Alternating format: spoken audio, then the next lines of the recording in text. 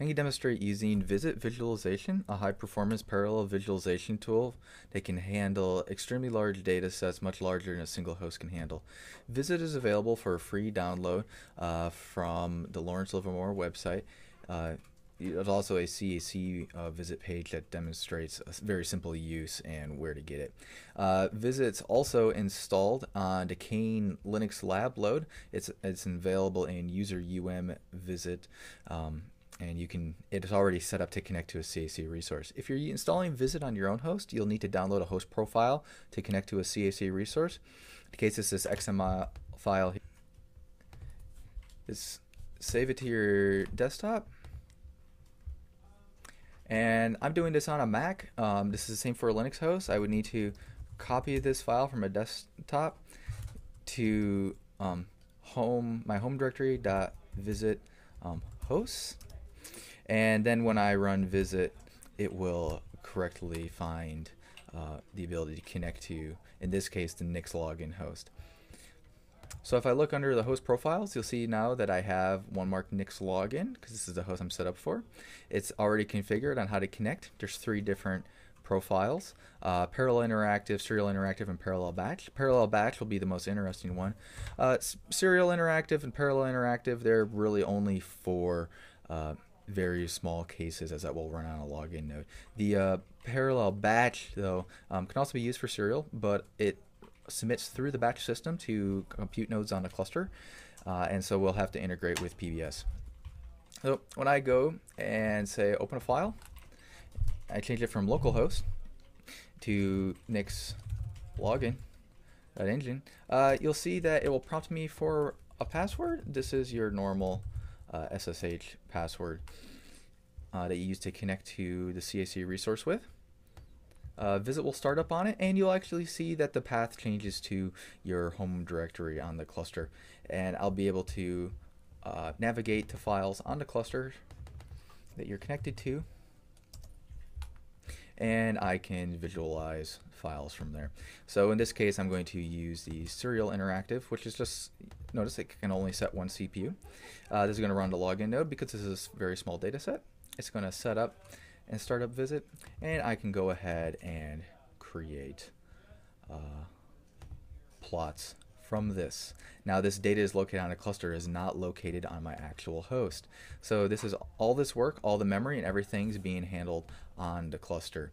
The client is only showing up on the resulting data.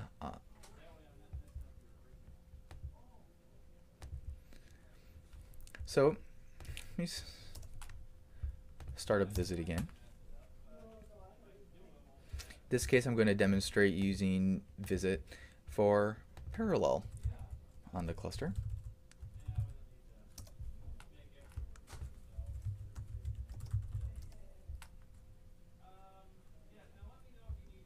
In this case, I'm going to open a very large file.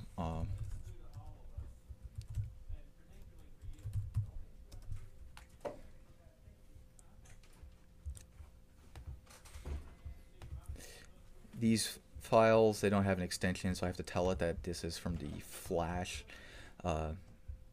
tool. I'm going to select parallel batch. The default gives you 2 processors, but I'm going to change this to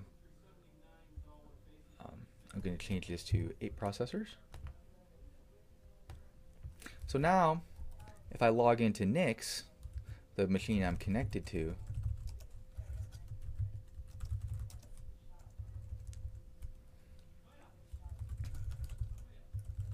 you'll see that there's actually a visit 8 CPU 1 hour job created for me.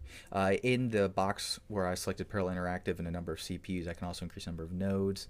So this is going to be 1 node, 8 CPUs. It could be, I've done as many as 288 CPUs before at the time of this video was created, and also increase the amount of time and stuff.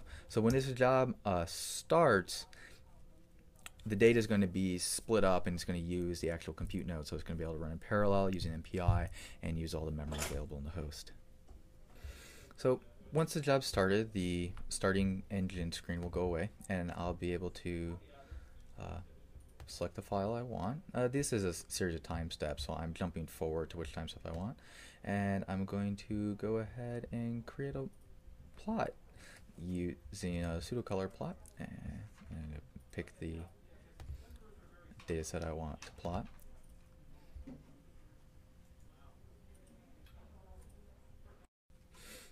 And when that's done, the results are sent to display on my system.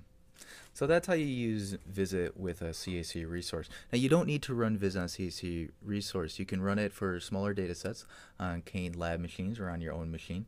It is possible to run it in parallel on a multi-core system, so you don't need to use it. But for very large data sets, using a cluster would be highly advised.